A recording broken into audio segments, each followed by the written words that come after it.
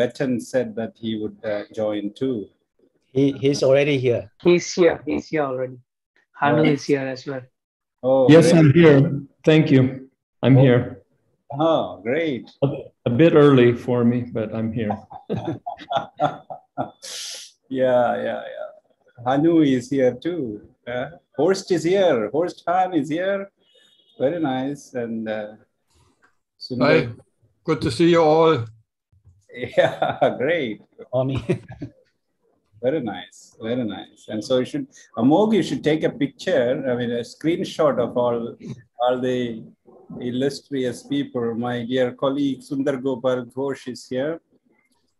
Yes, sir. Right. Better if you can switch on. My former... Pradeep, indirectly you're asking to turn on the videos. It's always a pleasure to see all the people, although we are taking 1 minute or 2 minutes extra. Sure. Just to see all the people. Rob just today wrote to me that people were so excited to be at ACS, removing all the masks and speaking to people. And Hanu is here too, you said. And Ananya, are you there? Ananya, my former student, so she's just joining. Are you there? Yes, I'm there, but I can't switch on the camera, sorry. I'm using Office PC, so no camera there. Yeah, it is not too late there. Very nice. So Krishnadas is here too, different parts. Do you see our Manfred Kappas here?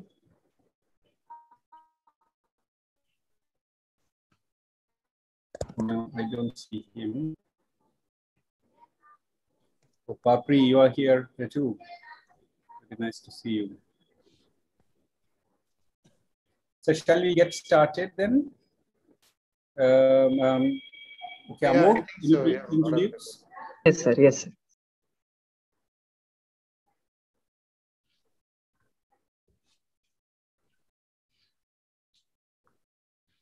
Start recording, please.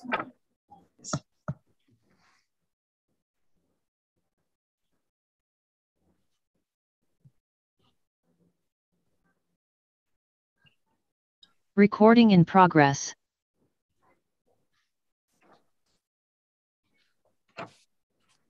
Shall I start, sir? Amol, please go ahead. Yeah. Good morning, good afternoon, and a very good evening to one and all present here. I welcome you all to the third lecture of our COE lecture series on molecular materials and functions. Today's speaker is Professor Jianping Shi, a renowned scientist in the field of atomically precise nanoclusters and their applications in medicine and catalysis. Professor Shi completed his BS and MS in chemical engineering from Tsinghua University, China. He then completed his PhD in molecular engineering of biological and chemical systems from Singapore MIT Alliance. He then conducted his postdoctoral research from Institute of Bioengineering and Nanotechnology, Singapore. Professor Xi worked as a visiting scientist at Department of Material Science and Engineering at MIT and later joined NUS, Singapore as an assistant professor. He is currently Dean's Chair Associate Professor at Department of Chemical and Biomolecular Engineering at NUS, where he has established the Noble Metal Nanocluster Research Group. Coming to his research interests, he is interested in working on noble metal nanoclusters, aggregation-induced emission type luminescent metal nanoclusters, nanomedicine, and nanocatalysis. He has over 200 publications with more than 24,300 citations with a H index of 82. He has received many awards like Faculty of Engineering Teaching Commendation List from NUS in 2012, Faculty of Engineering Teaching Honors List from NUS in 2014, Faculty of Engineering Young Researcher Award from NUS in 2016. He is also a fellow of Royal Society of Chemistry since 2019. He has been awarded highest cited researcher in chemistry consecutively from 2018 to 2021 by Clarivate Analytics. He is also an associate editor of Aggregate, a journal of Wiley. Today, he will be delivering a lecture on total synthesis of metallic molecules. Let us all give a warm welcome to Professor Jianping Shi. Okay. Thank you, Megala. I can share my screen. Yes, sir. Can you see my slides? Yes. Okay, very good afternoon and very good evening or good morning. So my name is Jianping Xie. It's my great honor to be here. So first of all, I'd like to thank Professor Pradeep to bring me here and give me this very great opportunity to share some of our recent studies on metananocluster. So I'm extremely excited to be here because I see a lot of seniors and also a lot of the pioneers in the field of metananocluster, like Professor Robert Wetton and Professor Sukuta, Hanu, and of course, Professor Pradeep. So it's my great honor to share our recent study on this metallic molecules. So in the past 10 years, I got a lot of inspirations from my seniors, like these 4 professors, and of course, a lot of other professors in the field of metananoclusters. So today, I think this is a public lecture. So I would like to just give a brief introduction of metananoclusters and share some of our stories, and especially what are the scientific questions so we have identified, and what are our methodologies, and what are our key findings. So I will leave the detailed technical parts away, and if the students or the postdocs have the further questions, so you are always welcome to send me the emails and after my lecture. So again, the materials I would like to discuss is one type of the molecular materials. So it's metananoclusters, and the orange here is metal actants. So it can be gold, silver, or other metal actants. And the yellow is organic ligands. So my group are interested in the tire ligands. So today my talk will focus on the total synthesis of these materials. Because these materials, they have very interesting optical properties or catalysis properties. So they can be used for many applications. But if you want to realize the high quality of applications, so we need to have very precise synthetic chemistry that can control the size, composition, surface, and structure of these materials. And if we want to develop a precise synthetic chemistry, so we may need to have some basic understanding of these reaction pathways and towards the synthesis of these atomically precise metananoclusters. So today I will just share some of our recent studies on the total synthesis. Actually, the total synthesis is not a new concept. I got the inspirations from the total synthesis of the organic molecules. So you know the total synthesis is a very powerful platform to synthesize organic molecules with various functions and properties. And I just give you the one examples. So the organic chemistry is very powerful. So you can simply use 4 elements like hydrogen, carbon, nitrogen, oxygen, and to create a universe of the organic. You see like one noise there. Universe small molecules like drugs or very complicated molecules like the DNA or proteins. So it functions. But we check our periodical table, and metals are totally different. So the majority of elements are metals in crystalline structure. So they are lacking of this we call a molecular-like structure diversity. So my simple. elements, like common metal elements, like gold and silver, and then to create an unlimited of these atomically precise metallic molecules. And for these molecules, and we know it's similar as other molecules, like organic molecules. So they should have the molecular formula, and they should have molecular structure. But more importantly, these properties that we can. So what are the properties we are looking for this?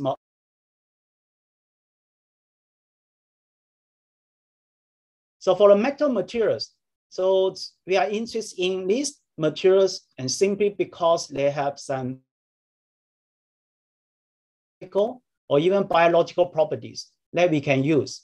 And for the metals, they have the size dependent properties.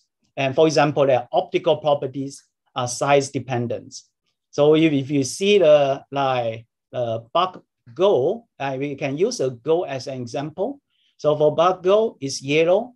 And when we decrease the size of these gold materials, so at the nanoscale size region, so we can start to see the different color of gold. So for example, so we can have like red gold solution, we can have blue gold solution, and green gold solutions. So these are from the nanocrystals. So it's aggregations of thousands of gold atoms or even more gold atoms. So they will form this, we call a continuous electronic states. And they show this very interesting surface plasmon resonance properties, SPR properties. And as a materials chemist, so we can control the shape, size, and composition, and then to control the properties of these gold nanocrystals. So if you still remember for our young students, right, postdocs, you still remember your high school chemistry. So now for a single metal atom, like gold atoms, so it has these discrete electronic states. So the next questions we may ask ourselves is, so what will be the transition between these single gold atoms, discrete electronic states, to these thousands of gold atoms, continuous electronic states? Okay. So the transition is the aggregation of a number of the gold atoms or other metal atoms. So these are the nanoclusters. So I will discuss today. So for the clusters, so the typical size is about 1 nanometer or even less than 1 nanometer. So it has this discrete electronic states. And it's different from their larger brother, like the gold nanocrystals. They do not show SPR properties, but they do show some of the molecular-like properties. So this can characterize as a molecular materials, right?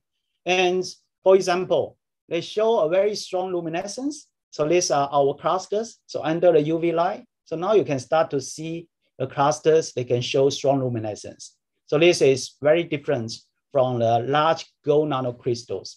So they have a different optical absorption and molecular light absorption, and the catalysis properties are also totally different. So if you still remember, in the last lecture, the Professor Sukuta had discussed, so what are the unique catalytic properties of the metal nanoclusters? Because in clusters, and most of the actins are on the surface of these clusters if they are not protected by a very strong ligand. So similar as gold nanocrystals, so as a material scientist, we can also control the size, composition, surface, and structure, and then to control the molecular-like properties. And then we can use it for different applications, like catalysis applications or for the biomedical applications. So for the properties, so one very interesting is a fluorescence properties. So this is very unique for the ultra small like metal nanoclusters. It cannot be seen in like metal nanocrystals, like the size above 3 nanometer. So it's like the molecular properties of nanocluster is similar as a molecules or semiconductors.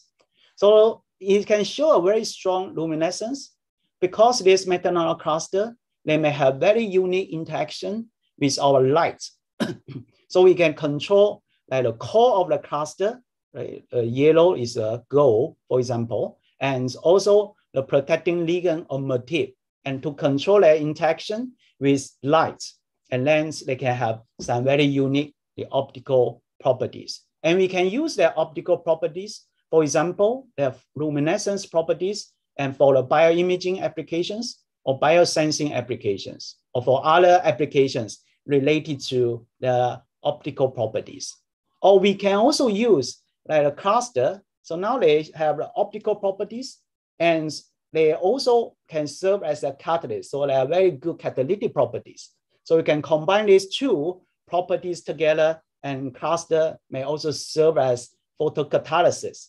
So it can be used for photocatalysis, for the design of photocatalysis for the different applications. Okay. So I will just use one more slide to give a very brief introduction for the properties of the metanol cluster, as I will not discuss the details of the properties in this lecture. So for the metanol cluster, the luminescence properties can be contributed from the core of the cluster or the ligand, the surface of the clusters. So we found out, so for the metanol cluster, so the luminescence and have the properties we call it aggregation-induced emissions. So we call it AIE type of luminescence metanol clusters. So AIE is not a new concept. It has been developed by the Professor Benzhong Tang from Hong Kong for the organic molecules. So in organic molecules field, so you can use the AIE, we aggregate molecules to enhance the luminescence of these organic molecules. So we found out for the clusters or the goal with the tightly complexes, they also have this type of properties. So I will just use this a very simple video to demonstrate for this aggregation-induced emissions. So the meaning is, if you aggregate the molecules, they will show luminescence like this, right? So this is a solid form. So it's an extreme of aggregations. So if you dissociate this solid form, it dissociate in solution, like in water, and then their luminescence will disappear. So we're shown in here. So it's solid form under UV light, you see these orange emissions. So if you spray the water, and then they will dissociate in water, and then the luminescence disappear. So we spray the external, so this external can induce the aggregation of these gold tidal complexes, luminescence come back. So you spray the water again, the luminescence will disappear. So if you use the water external and aggregate, luminescence come back. So it shows this we call the reversible properties, or this AIE. And we can also control the AIE properties of metanol cluster through the different level of the aggregations. So for example, at a single cluster level, so we can control the gold metal tireless complexes on the surface of cluster, and then to control their luminescence. Or it can be the cluster in cluster. So we can also aggregate the cluster and then to further enhance their luminescence. And we can also control like the length of the metal tireless complexes on the surface of cluster, and that can affect like the luminescence properties. Like the emissions can be from yellow, orange, red, and all the way to the near infrared red, NRR properties. So this is the properties we are very interested in, the luminescence properties. So for today's talk, I will focus on the metallic molecules, or is one type of the molecular materials. And we will not discuss the applications of these materials. And for my group, we are interested in to use this water-soluble metanol cluster for some biomedical applications, like bioimaging applications, or the antibacterial properties, and or this using it as the cancer radiotherapy. And so today I will not discuss this. So will focus my discussions on some fundamental issues related to the cluster chemistry. So we are particularly interested in two topics. So the first one is for the material synthesis. So we know if you want to realize very consistent applications right, of all of this. So we need a very efficient synthetic methodology, or we also need to have a large scale synthesis of our materials with very high quality. So the meaning of the high quality is we can precisely control the size, composition, surface, and structure of metal nanocluster at the atomic level, because this is atomically precise metal nanoclusters. So we are trying to develop the precise synthetic chemistry and try to understand this precise synthetic chemistry, and then to realize atomic level control. So the second topic we are interested in is the fundamental properties. Because we know for the applications of the clusters, so we are always look at the functions of these functional materials, right? And this is metal nanoclusters, the properties, the physical, chemical, or biological properties.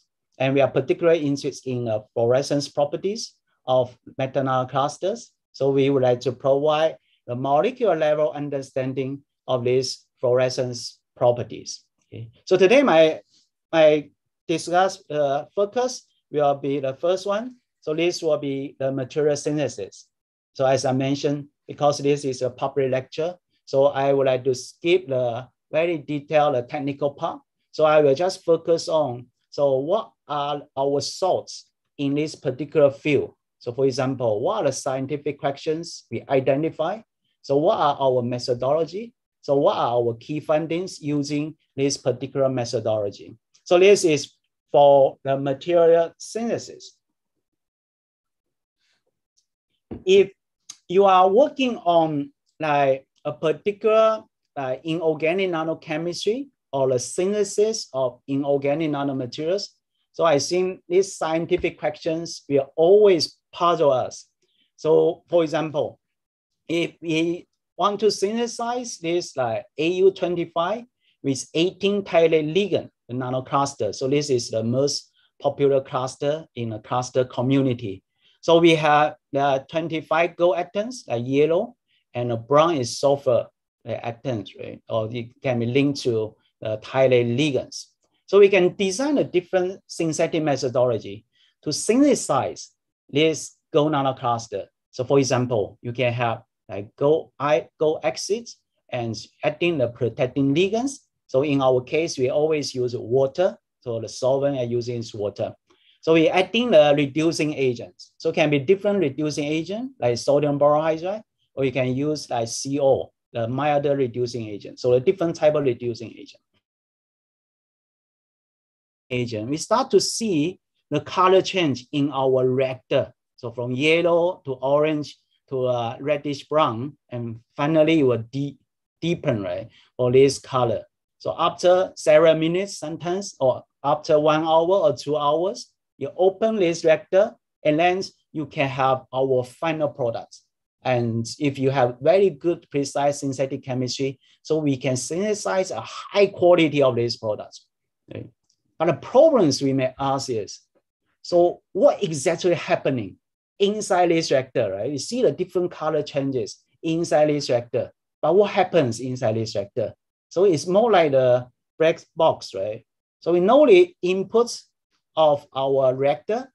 So we know these are input, right? So we know the outputs of our reactor. So these are our final products, but we don't know what happens inside this reactor. Right? So these are always the open questions related to the precise synthetic chemistry, especially for this inorganic nanochemistry or inorganic nanomaterial synthesis. So this is always a black box. So we have very strong interest, try to give a little bit understanding of this black box. So for example, so we would like to know, so what are the key intermediates towards our inputs and to our outputs, right? So what can we identify all of them, these intermediates towards the formation of our final products? So if we can identify the intermediates, so we know the reaction kinetics, reaction dynamics, and then we can write down the step-by-step reactions and towards the synthetic rules of these final products. So this is similar as our total synthesis of organic molecules. Okay? So we can design the different steps and finally to achieve the synthesis of our final products, right? Okay. So if we can have a good understanding of intermediates and also the reaction involved in our synthesis, so we may achieve the next level. We can precisely control composition and structure at the atomic level, but more importantly, is at a predictable manner. So this is extremely challenging in organic nanochemistry. So now if every time if you have a recipe and then you cook your material, your precursors, and finally you can have your products, and then you explain, right, how to synthesize this product. But before you cook your reactor, you run your reactor, so you don't know what exactly you can get, right? Okay, so can we achieve a little bit we call a predictable manner for the synthesis of the metal nanoclusters? And if you have this information, we may achieve a little bit and not like fully realize this total synthesis of metal nanocluster, right?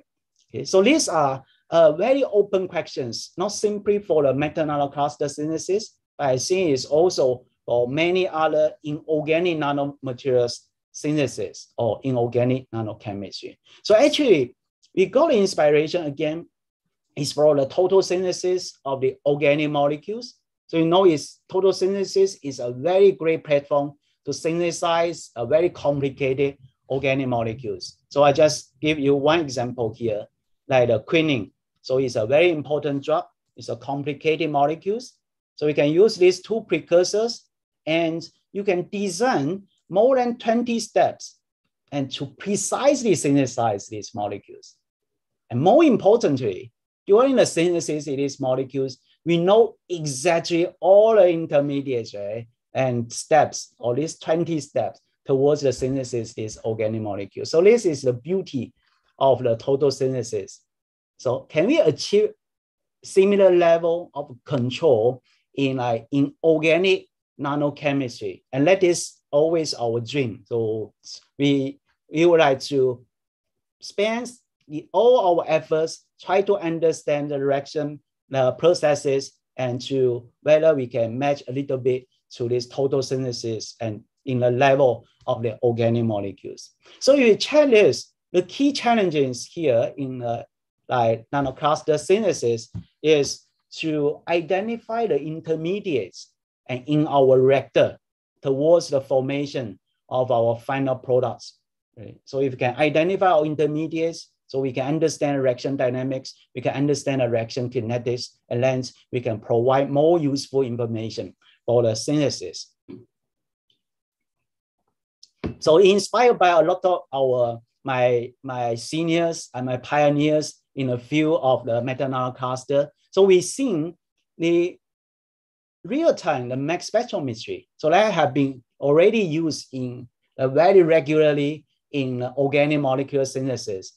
So let me give us some useful information and to identify the key intermediates towards the formation of the final products. And we can then provide some understanding of this reaction kinetics, dynamics, and now it's at a molecular level or atomic level, right?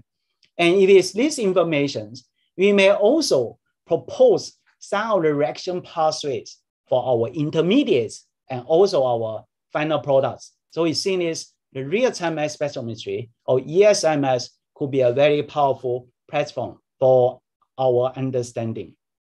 So actually the platform is very simple. So it can be shown in this video. So it's more like you are watching the formation of the final products and through the understanding of the molecular formula, right? The changes in molecular formula by using a mass spectrometry, okay? And then you can analyze it and then you can give you some useful information. So I can show you in this AU25 gold nanocluster synthesis. So we can have this, the time evolution. You can monitor the synthesis process. And for example, so at the beginning, we have the precursors. So each of these P are related to a certain molecular formula. So if you run your reactor or initiate a reduction, so we start to see some of the peak disappear and some of the peak appear. So these peak are related to a certain molecular formula, right? and the peak related to the products are continue increase. And if you analyze this mass spectrum, and we can start to understand some of the reaction chemistry at the atomic level. So for example, we can identify the intermediates towards the synthesis of these particular products like AU25, SR18, and we can also know the time evolution abundance of all these intermediates. And from this time evolution abundance, we can then propose the reactions towards the synthesis of the final products. So we can also identify some of the reactions here. So this like reduction reaction, addition reaction, or metathesis reactions, and that involve in the synthesis of these particular products. So we see the mass spectrometry is a very powerful platform that can help us to understand the reaction dynamics and reaction kinetics, of course. Okay. So they can give us some of the atomic level understanding. So these slides summarize what we have done in the past 10 years along these research directions. So it's by using the mass spectrometry and tandem mass, and also combined with some of these optical properties like the UV-based absorption spectrometry, and to try to understand the reaction processes during the synthesis of the metal nanoclusters. So we have contributed one account that's about 4 years ago to demonstrate the proof of concept of this, the total synthesis of metallic molecules and in the field of the precise synthetic chemistry. So of course, all this work have been done by 6 of and many others of my fantastic PhD students. So they are full of like curiosity. It's like detective, right?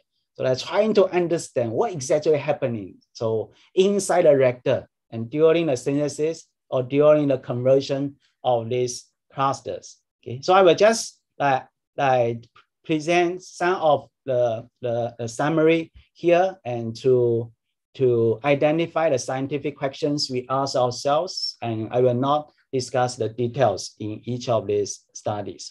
So we are interested to synthesize this most popular metal nanocluster like AU25 with 18 the Thylate ligands, and it can be synthesized by a very simple method, like through the reduction. So have gold acid, Thylate ligand, water, and you add in the reducing agents.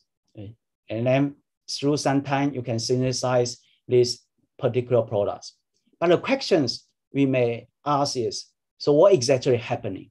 So when you add in the reducing agents, so how will this reducing agent reduce your metal ions to form the metal atoms? So how will metal atoms aggregate to form the small clusters? So how can these small clusters to further grow to form the big clusters, right? So why the final product is AU25, but not AU24 or AU26, right? So we are trying to understand, we call this the reduction growth in a different reducing agent by using, for example, CO or by using a sodium borohydride.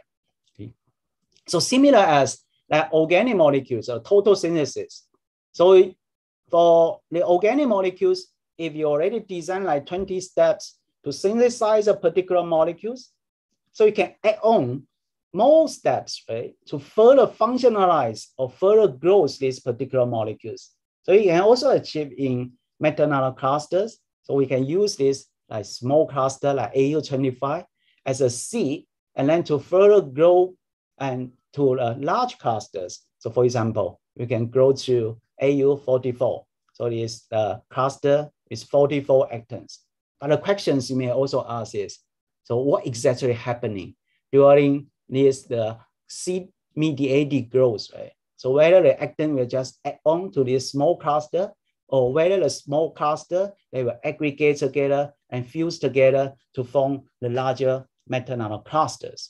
So we can go further, and using these large clusters, and then we can further grow and to metal nanocrystals, like gold nanocrystals. Okay? So these are related to the nucleations and crystal growth. So this is a very interesting research topics, and that we have been working on in the past 10 years. All the way from the precursors to small cluster, large cluster, and now it's very challenging. It further grows to a very big nanocrystals. So similar as our organic molecules, so we can also use small molecules, organic molecules, and then we can add function to these molecules. So for cluster, we can do the same. So we have this cluster, we can add function cluster, right? So for example, if you want to diversify the properties of this methanol cluster, so one efficient way is to through the ROE, right? So it's through ROE chemistry, so you can add a second metal atoms inside your cluster, and then you can diversify the properties of cluster, particularly for example, for the catalytic applications. But the questions we may ask is always these reaction processes, so the ROE processes. So for example, if you have metal atoms like silver cluster or gold, so you have a second metal atoms coming. So whether this will replace here or in the center, okay? So we would like to understand what's the reaction dynamics here, and this can relate it to the ROE chemistry or precise ROE chemistry. So similarly, for a cluster, so besides the metals, the ligands on the surface are also very important. So especially, for example, for the biomedical applications, so sometimes we need to design the ligands on the cluster surfaces, or we need to add the functions from our ligands on the cluster surfaces. For example, we can target the cancer cells. Okay? So this can be done through a ligand exchange. So we can add two types of ligands on the cluster surfaces. But the questions you may also ask is, so what would be these processes? Right? So can we achieve, if you have two types of ligands on the cluster surfaces, can we achieve the defined number of a particular ligand, right, or composition, right, or their position as well? Okay? So what are exactly the processes here? Okay? So this is related to the surface engineering. So if you can have some fundamental understanding, it may contribute to the surface engineering. So similar as organic molecules, so we can also use the molecules as a unit, and then to build a large scale materials, like doing the crystallization or self-assembly. So cluster, we can also do the self-assembly, right? So we can self-assemble cluster and then to form the supercrystals. So a lot of our seniors and pioneers in the nanocluster field, so like doing this self-assembly to form a single crystals and to solve the structure of these nanoclusters. But for me, my research interest is for the water-soluble cluster. So we are trying to understand these self-assembly processes. So if we can have some basic understanding, and that may also contribute to the metamaterials. So these are the summary for the work we have been doing in the past about 10 years. And from the beginning, we have a very basic concept. So we are trying to understand the reaction chemistry and towards the formation of methanol cluster. And now we are trying to achieve some of the precise ROE chemistry, or even for the precise ligand engineering chemistry. Okay, so as I mentioned, all the credits are from my PhD students. So they're full of curiosities here. So today I will, in the rest of the time, I will just share several examples and related to the total synthesis of methanol clusters. So we will focus our discussion on this AU25, SR18 nanoclusters, and we, as mentioned, we can design some ROE chemistry or ligand exchange or self-assembly, and then to convert this cluster to another functional molecules. Right? So this is related to the derivatization chemistry of these particular precursors. So again, derivatization chemistry is very common in the organic chemistry. We got inspiration from organic chemistry again. So we are trying to do design some experiments and simply based on one precursor, like a cluster, like AU25, SR18 cluster, and we design some of the derivatization chemistry, and then to convert these particular precursors to another functional materials or clusters. For example, so we can do the isomerization. So we have these two clusters. So they have the same molecular formula, but they have a different structure. So they form a different isomers, right? Or we can do this ligand addition chemistry. So these two clusters, they have the same goal number, 25, but one with 18 title ligands, so another one with 19 title ligands. So it's more like a ligand addition. We can do a several assembly, but this you need the clusters, or we can do the alloy, right? So we can, like, this is silver or gold, and then we can alloy with gold or silver. Okay. So we also trying to understand for this cluster. So definitely they're not very stable in a, not super stable in the solutions. So what, there are some reaction conditions that may affect the stability of this cluster. And one is the redox reaction, for example, oxidation reaction, right? Or etching reaction. So that may affect the stability of these clusters. So we are trying to understand, so what affects their stability? So what are the etching processes of this cluster? And if you incubate them in solutions. So these are several derivatization chemistry we have developed in the past several years. So today I will just share you some of these examples. So the first one is for the alloy reactions. So this is for the silver nanoclusters. So you have 25 silver atoms, silver 25.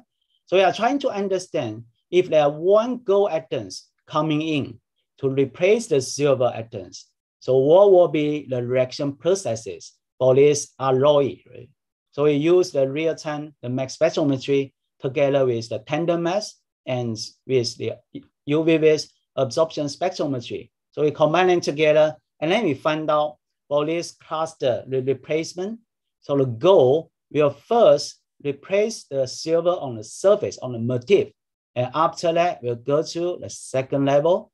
And after that, finally, they will go to the center of this AG25 nanoclusters. So it's more like we can say the silver 25 and talk to gold, right? So my heart belongs to you, right? So the silver, the cluster, the heart belongs to one single gold atoms. Okay, so this is the first derivatization chemistry. So I'm not discussing the details, the technical part, just share you some of the stories here. So the second one is these isomerization reactions. So this is a collaboration with Professor Hanu, and we are developing, it's a very interesting funding here. So we have this red gold nanocluster, AU25, a very common one. So one day, my postdoc, Dr. Cao Yitao, so we found out if you adding some of the CTAB, the surfactant here, so this the red gold 25, they can change their color to another cluster. So initially we don't know this is isomer. So finally we found out this is isomer for AU25, the red gold clusters. So we have this cluster protected by PMBA on the surface. And we found out if we adding a CTAB, so CTAB can go into your ligand surfaces and interact with the benzene ring on this gold nanoclusters or PMBA. And this can rigidify the surface of this gold nanocluster. If you rigidify the surface on this nanocluster, you need to release the pressure, right? And then the cluster will start to change to the green AU25, the clusters, okay? And this process is reversible. So if for this green AU25 nanocluster, if we remove this CTAB from our cluster surface, and then you can relax, right, our cluster, the surface. And this green AU25 will go back to the red AU25. And we can recycle, do many cycles for these reversible isomerizations. And this is a first order reaction we have identified.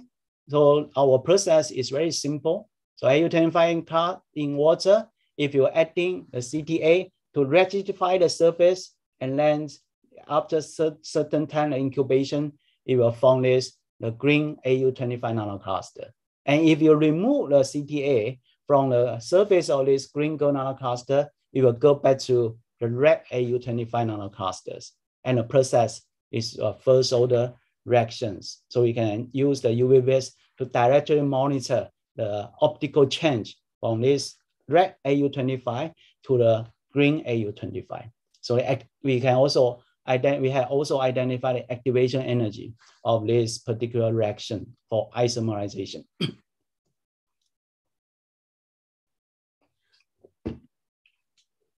So the number 3, the derivation chemistry 3, I would like to share is the etching reactions. And this is a very long series, story. So actually, I'm working on biomedical applications. So it's every time if you use a particular cluster, like AU25 is almost it's very stable clusters. But this, even for this AU25 clusters, so they are not super stable, and especially in the presence of like some biomolecules. Okay? So we would like to know what happens for this AU25 SR18 nanoclusters, especially in the presence of the tight ligands. And our common sense is, so you have this cluster, so we have excess tight ligands. So these tight ligands, they can etch our cluster. So it's like a top-down processes, right? So the size of this AU25 may become smaller and smaller. So that is our expectations. But we found out it's totally different. So we identify another reaction pathway, or this the etching of AU25 SR18 nanoclusters, or these etching reactions. So we use the real-time the ESMS spectrometry, and then to identify the incubation of this cluster, and for about 30 days. So we have obtained the optical, the mass spectrometry. And after that, we can identify the intermediates towards the etching of this AU25 from very neat, the pure AU25, and to a very messy, a lot of complexes, and also the cluster intermediates. So we have identified like 6 free electron cluster, 4 free electron cluster, 2, and 0 free electron. These are the complexes. So we can also have the time evolution abundance of these intermediates. So for example, this one is our A free electron cluster, and then the red are 6 free electron, and this is 4, and this is 2, and this is 2, and this is our complexes. So with these informations, and then we can try to understand the reaction processes involved in these etchings. So it's very interesting. So we analyze the data, and we find out that indeed there are decomposition processes. AU25 SR18 nanocluster with A free electrons. So in the presence of oxygen and also tight ligand, so that etching happen. So and then this will be going smaller and smaller from A free electron to 6 free electron cluster, and then to like AU20 SR15, and then to 4 free electron cluster, like very common AU18 SR14, and then to 2 free electron. And finally, you can go to the complexes. So this is expected processes. But interestingly, besides this, the decompositions, we also found out there are size up processes. So this we call recombinations. So during some reaction, some certain of the time, like you have a 4 free electron cluster, like AU18. So when you form this species, so we start to see some of the bigger cluster also form. Okay, so this is from isoelectric additions, and they have the same free electron, so there are no redox reactions involved. So it's just the adding of the complexes in the solutions. So these are a very interesting processes if you can use the ESMS to monitor the whole spectrum of the decomposition of these metal nanoclusters. So the last example I would like to share is this we call a ligand addition or removal reactions. So again, we go from this AU25 SR18 nanoclusters. So this has free electrons. So in the presence of oxygen, so even this oxygen can oxidize this class to form 7 free electrons, or further oxidize to form these 6 free electron clusters, and with 1 positive charge on the clusters. So if there are presence of these tidal ligands, and it's interesting, these tidal ligands, they can add on this positive charge Au25 SR18 cluster, and then to form Au25 SR19 clusters. And this cluster has 6 free electrons.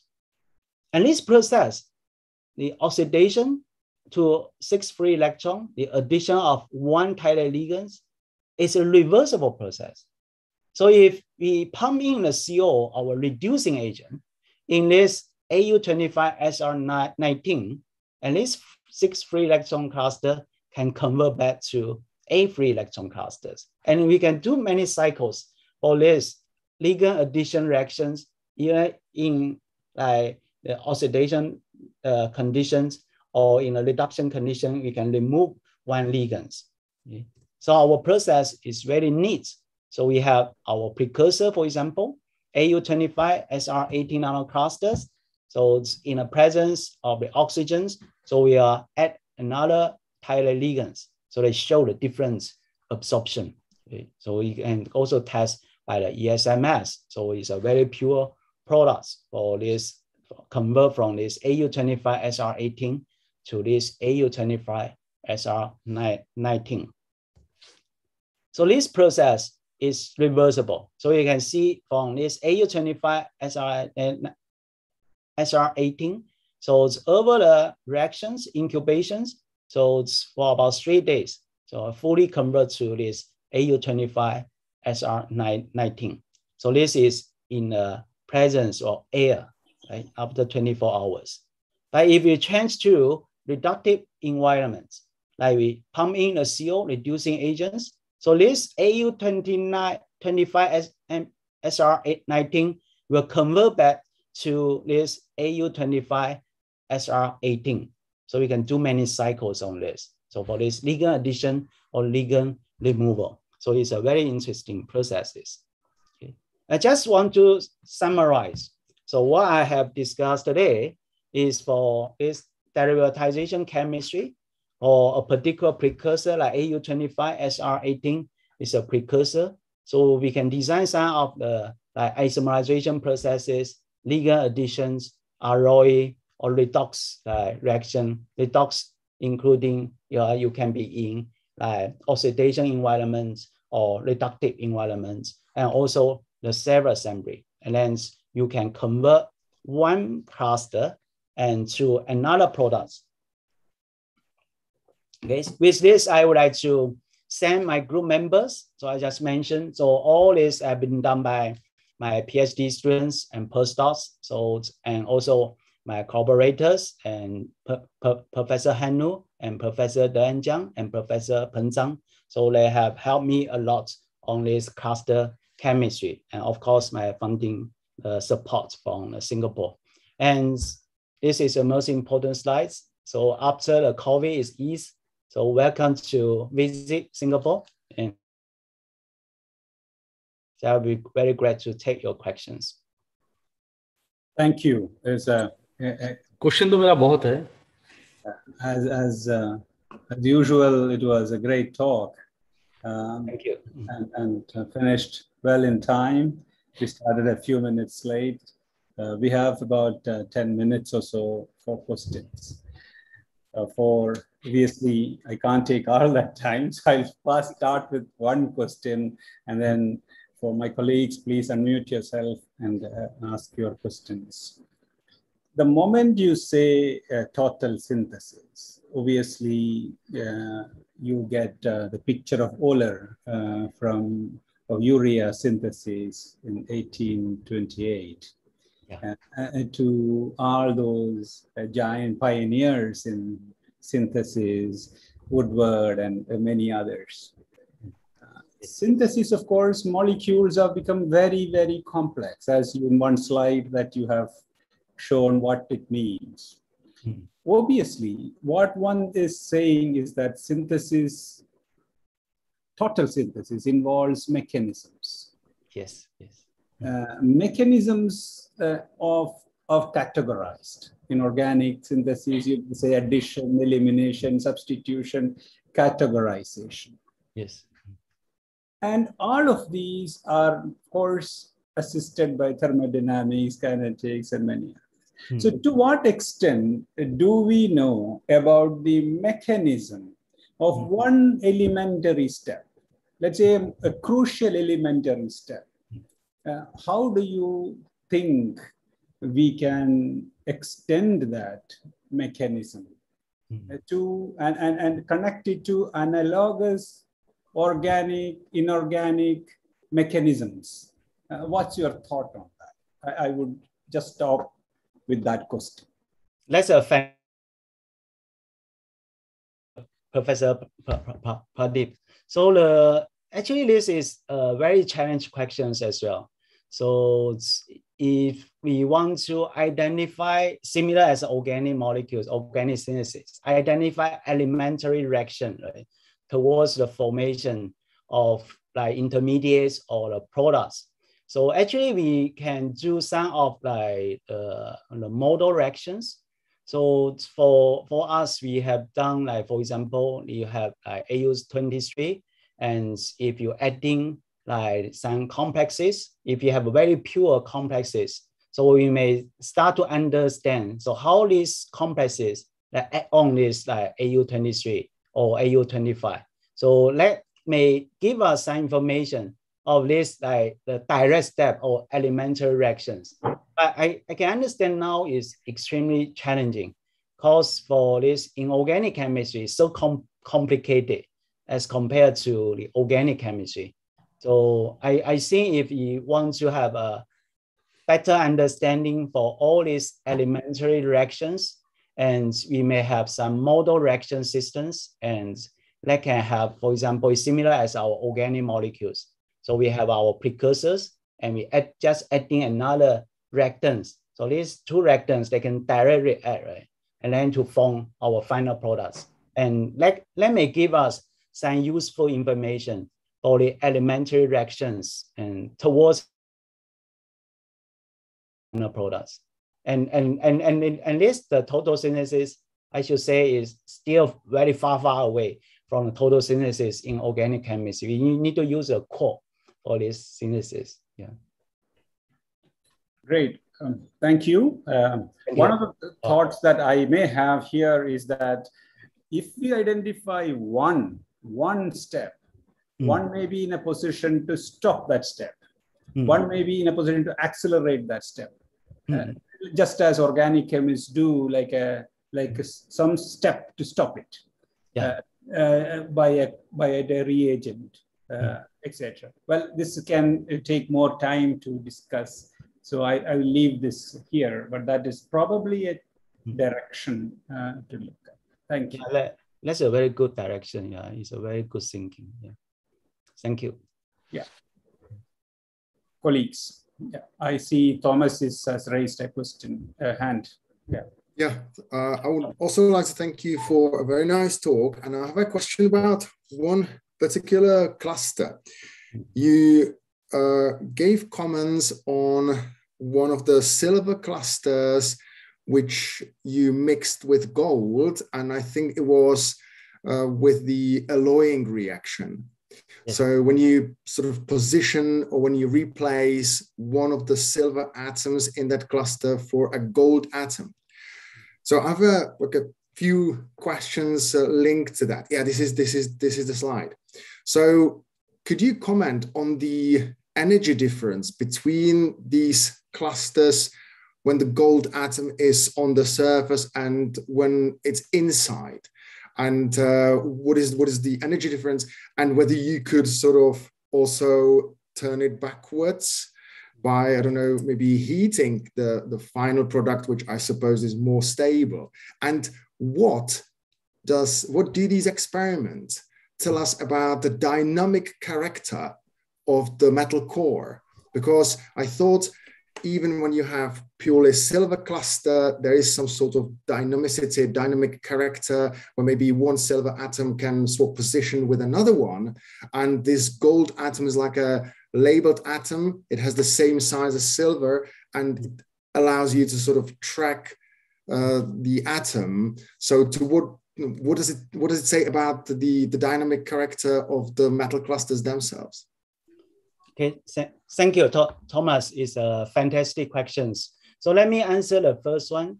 So actually, it's an energy difference of the clusters on the surface and in the second level and in the center. So it do the simulations. So we find out if in the center, this is thermodynamic driven process. So this is the most stable cluster. If the I'm not sure if we can reverse the process. So and using like, for example, you suggest if you heat it up, this very stable cluster, whether it can go back to, diffuse out right from the center, to the surface. And what I'm thinking is one possible way is, so you may use the ligand. Maybe they have an interaction, and then they may diffuse back. But if it's the pure ligand system, so if they go inside the center, they will just stay there. It's like my heartbeat belongs to you, right? Okay. So for the dynamics factors, I'm not very sure. For the goal, and for a lot of the studies, if only have one like gold doped in like silver cluster, so it always go to the center of the cluster. For many studies, using this replacement reactions, or you can use the co-reduction reaction. So they always occupy the center. So I think that is because the thermodynamic driven. So the gold and silver is very, very, they have a very similar properties. So I think the gold maybe stay inside and that can reduce the energy of this cluster. Yeah. Well, thank you. I was wondering if the energy difference wouldn't be that big, that maybe there would be a distribution of these clusters. Well, thank you for your answer. I think you clarified it. Thank you. Okay, thank you, Thomas.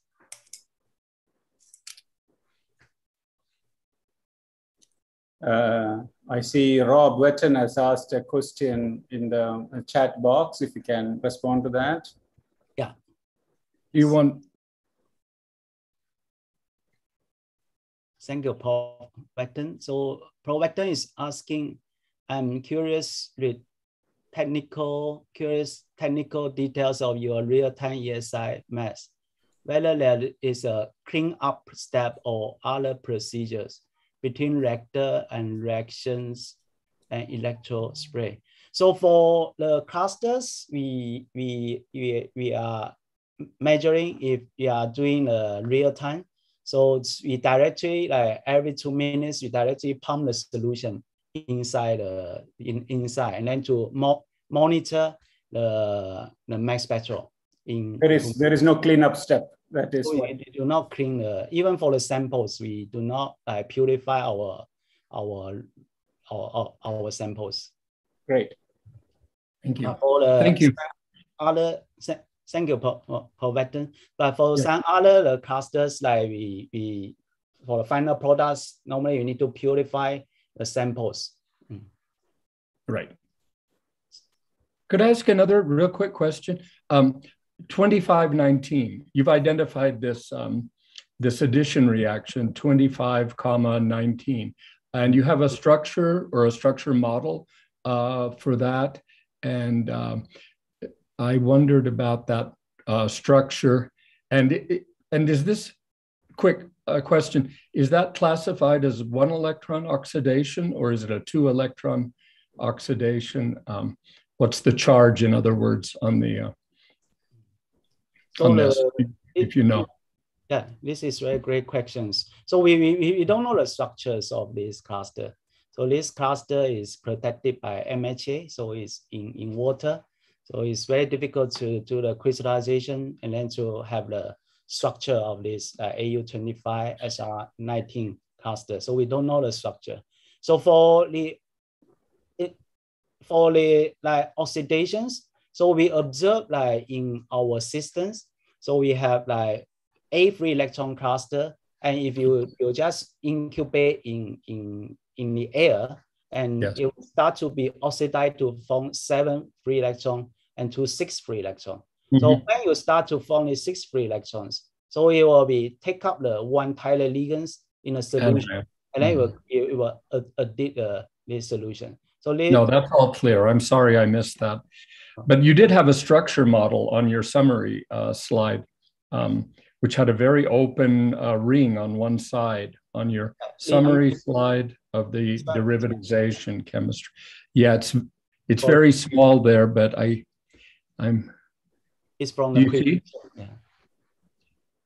simulation. Yeah. Do you see the structure there to the right, middle, center right? Yeah. Okay. So it's from DFT calculation from the Jianping. Oh, from Riverside, from the Jianping. Okay, thank you. Yeah, thank you. Interesting, very, very fascinating. Thank you. All right, colleagues, are there other questions? Maiti, Subarna? Yes, sir. Very nice and enlightening talk, Professor Zai. Learned a lot about total synthesis of nanocluster. I just have a simple query that I think the real-time mass analysis depends on the resolution of the duration between the 2 mass analysis, and if the conversion between the intermediates, because they are very unstable in the solution. So if that becomes faster than the analysis, so how do we address the problem? So that's very good question. So the durations during the formations and is very important because some of the cluster intermediates are very active. So for the reduction processes, like during the formation, like 25, like AU25 nanocluster, so the duration for our to taking a samples is about 2 minutes for us for the ESMS measurement. But for the etching processes, actually it's very slow. So sometimes you need like 1 hour or 2 hours and 1 day, 2 days. So the duration is different. It depends on the reaction kinetics that involved. Thank you. Thank you.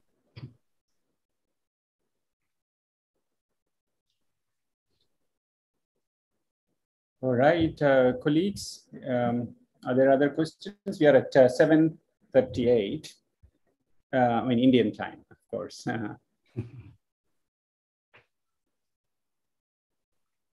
All right, I think I don't see other questions. It's great pleasure to see all of you. We had about 80 participants or so, and all of them stayed back. And we are now at 65. It's very nice. And I think it is creating a lot of enthusiasm, and several students from various research groups have joined. That's very nice. Rajneesh, you have something to ask? No, I just wanted to say hi to Jianping. Nice seeing him, actually. Hi. Nice seeing you. Yeah, look forward to meet you, Jianping. Yeah, I'm looking forward to visit. All right.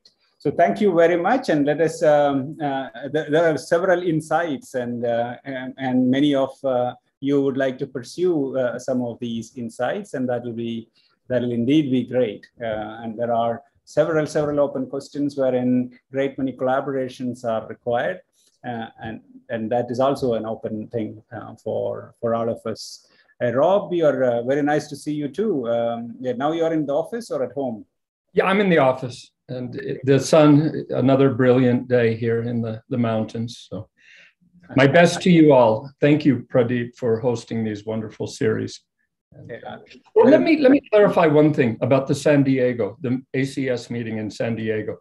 The participants seem to be overjoyed to be meeting in person again. regardless whether they were wearing masks or not. So I wanted to be clear that they weren't celebrating the end of the face covering, but only the chance to have these very informal encounters. Thank you. So thank you for mentioning that. Last weekend. Bye. Very nice. Thank you, Tatsuya, for joining, and thank you all of you. And we will next meeting we will have who is presenting. Rob Wetton is giving a talk. I believe so. 5 weeks from today. And, oh, great! Then it will be great to see you and listen to something you. Something special for you all. Let's look forward to that. Thank you all of you for joining. Good night. Thank you. Bye-bye. A nice weekend. Bye, Praveen. Nice seeing you also. Bye. Thank you, Jianping Xiu. Bye. Thank you. Bye-bye. Thank you, Thomas. Yeah, fine. Bye. Thomas. Bye.